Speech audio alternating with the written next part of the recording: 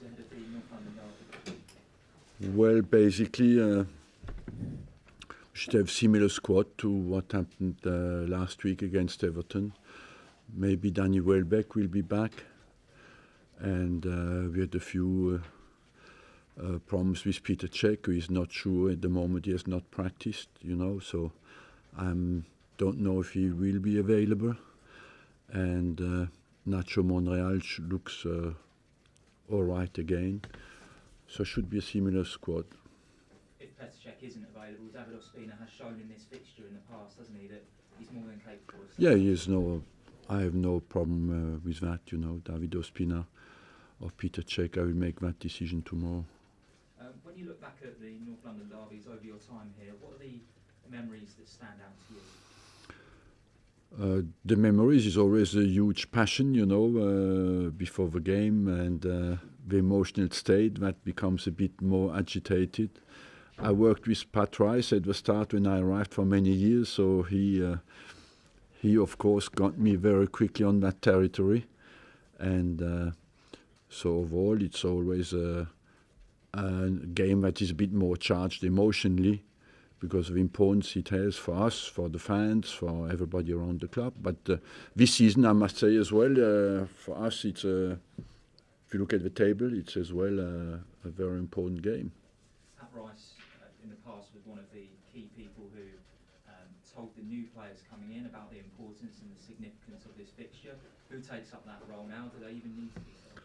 Well, the players know, and because we have many players who are here for years. But as well, you know, the good thing in sport is that you have to find a good balance between being rational and emotional. And as much as you have to be certainly emotionally charged because of the importance of a game, it helps you to get the high energy level. Once you're on the pitch, you have as well to be calm and focused and make good decisions, and that's why you have not to let the emotions take over. And at the end of the day, it's down to making good decisions on the football pitch. It's getting quite late to make a call on Petr Cech. Does that not represent something of a risk in a fixture like this? I will not take any risk if he's not 100% fit, for sure, because I have full confidence in David Ospina. You said many years ago that despite this being a local fixture, it wasn't the biggest game on Arsenal's radar during the season. Has that changed much now? Do you see this as among the very biggest games of the season?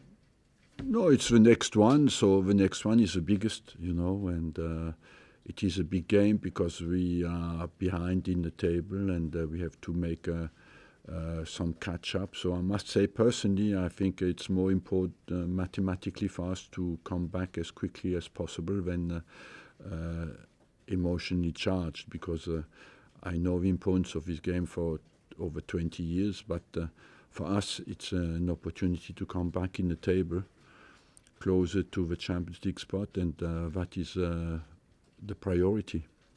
You have a very good record at Wembley in recent years. Could a factor like that prove decisive in a game like this? Decisive, no. It has a little weight in it because we feel we have a good level of performances there, so we'll not feel too much away in that situation. But overall, I believe that it will be anyway down to the performance of the day. Will the Wembley element make much of a difference? I mean, you've not played Tottenham at Wembley in your time here, a couple of games before you arrived. I don't know. I don't think so. I just think for us it will be more to sort out the tactical problems and to be at the level of performance we want to be. We have to play our fluent football, and what Wembley gives you is a good quality of the pitch to allow you to play the kind of game you want to play. Alexandre Lacazette didn't get off the bench against Everton. Was that a difficult conversation, having to drop him down? Has he taken that news well? Does he understand that new players coming in mean that it's a bit more crowded in that area of the pitch? You do not have to understand too much, you know. The phone.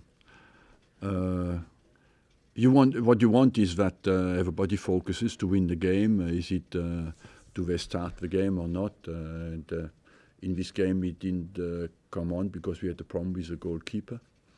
But overall, you do not want as well the players too much to understand why they don't play. They don't understand, and I agree completely with them. They want all to play, and that's natural and normal.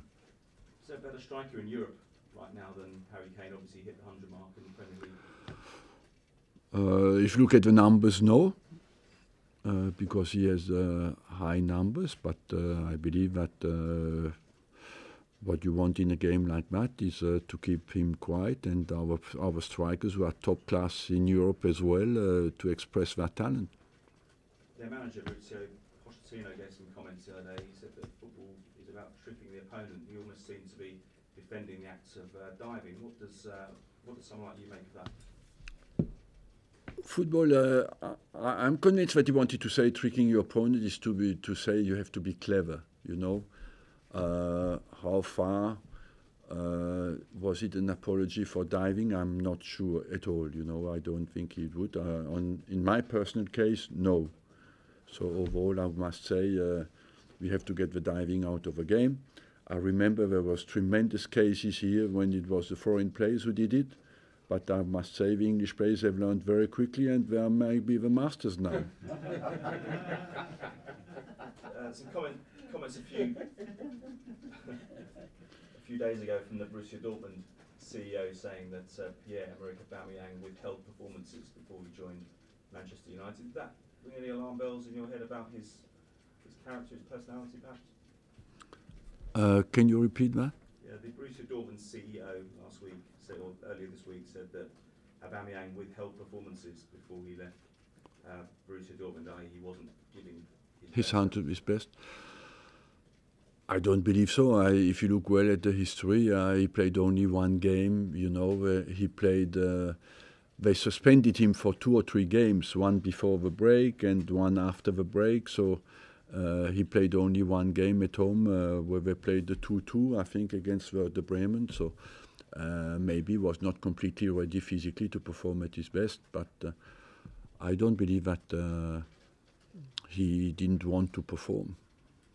Finally, from me, just looking at the Riyad Mahrez situation, do we have to accept that that's the modern game now, that is within the gift of a modern player, or would his conduct possibly make a leading manager, leading coach, leading club even shy away from signing a player who's displayed that kind of conduct? No, you want the clubs to behave well and the players to behave well. In the case of Mahrez, who I know a little bit the story, I wouldn't like to come out on that because it's very difficult for me to assess what's happening in a different club. So overall, what you want is the players to behave 100% professional and committed to the club. And I wouldn't like to assess the situation at Leicester. It's not my job to do that. Arsene, I know you just said that you think diving is something that we need to get out of football. And, I mean, do you actively tell your players not to dive? I don't tell my players to dive, you know. Do you tell them not to dive? Not to dive, yes. I don't encourage them to dive at all. But if you look at the situation, I think when sometimes you do not want to provoke a dive as well, and sometimes you want your players to be intelligent, they play a little bit with the rules, they make more of it. On the penalty case, that's a little bit, every striker will do that, you know, they extend a little bit the rules. Where is it, how far can you go? That's down to the referees and to the, I think sometimes at normal speed, it's very difficult to determine, I must say. On that front, as much I can be harsh with the referees, on that front I'm quite tolerant with the referees, because when you watch a game live, it's very difficult at 100% pace to distinguish was it a dive or not. Most of the time, when the players go into a goalkeeper, they push the ball away from goal. I think they had a good rule in England when I arrived here. When a striker pushed the ball away from a goal, they didn't give penalties, because the only resource the striker has after is to look for a penalty, you know. And In many cases, it's like that now. The guy goes if he's a goalkeeper, the keeper has the hands off, but of course the guy leaves the leg as long as he can to make sure that the keeper touches him, but it's not really a penalty. The North London derby on Saturday, is it, you said you're a little bit behind Spurs and Liverpool and Chelsea. Is it a must not lose game? I mean, we spoke last week about your away form. It's more want to win game. We want to win this game, and we want absolutely, we have a good opportunity, and we want to take it. I think nearly all of your players would have had some experience of playing at Wembley, but some, like Aubameyang and Mkhitaryan, it'll be their first experience of a North London derby. You've already said it's different to any other game, but in terms of trying to keep their emotions in check, how would you do that? Just by focusing on the performance and on our team play, we want on focusing on how we want to play the game tactically and technically.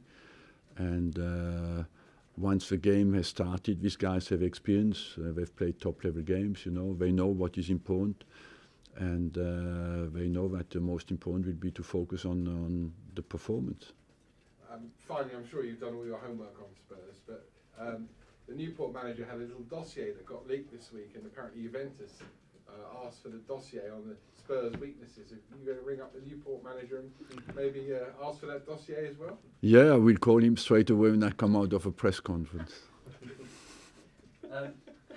Arsene, with the arrival of Aubameyang and Mkhitaryan, have you noticed that the dynamic, the team dynamic within the dressing room has changed, and if so, how? It gives always a new hope, you know, to fresh players who come in with their talent. But the most important will be the team performance. I just spoke in a different interview about Mkhitaryan. He came in, his first experience was at Swansea, was not very positive. After we played against Everton, it was very positive. So that's what you want, is to have a positive history.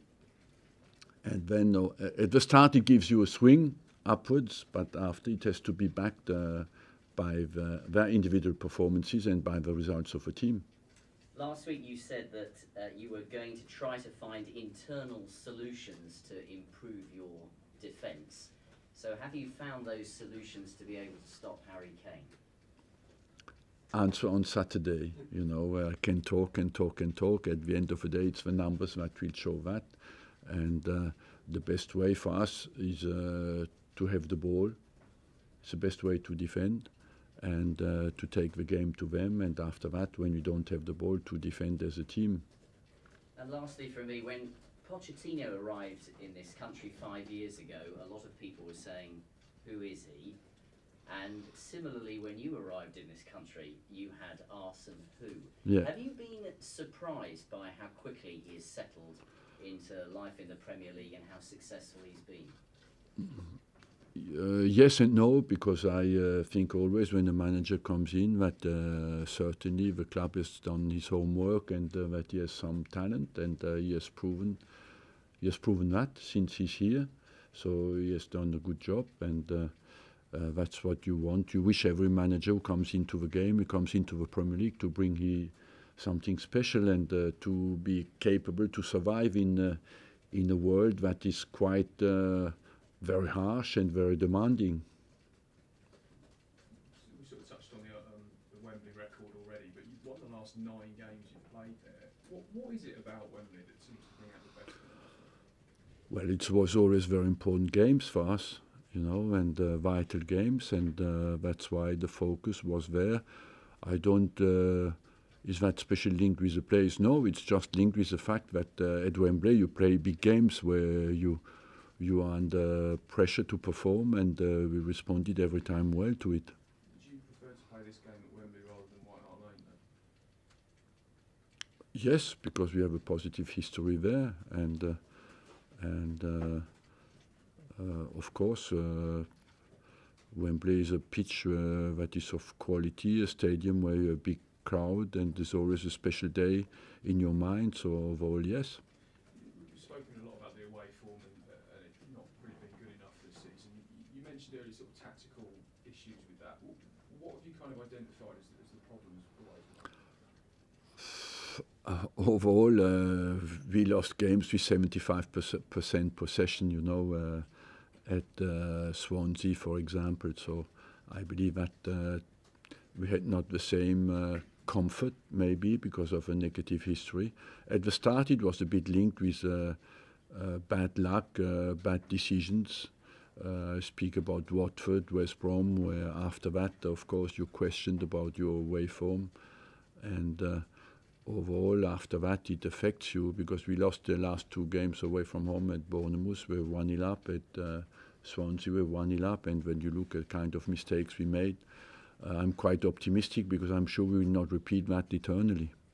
And just finally, Aubameyang and Mkhitaryan, have you got any doubts at all about throwing them into a game of this magnitude, sort of this early on in their Arsenal career, or are you confident they can deal with it? I think we are in the middle of a season, so these guys are top quality players, and why should they not repeat that kind of performances? Arsene, can I just ask you one about Mkhitaryan? There were a few people talking on Saturday before the game about how in one of his first training sessions some strikers stayed behind for some drills, and Mkhitaryan volunteered to put the balls in rather than a coach doing it. Is that, you know, good character and attitude you've seen? He's a professional, he's a very professional attitude, yes, and overall I think that's what you want from every player. I'm not surprised by that, because I find that absolutely normal. Thank you very much.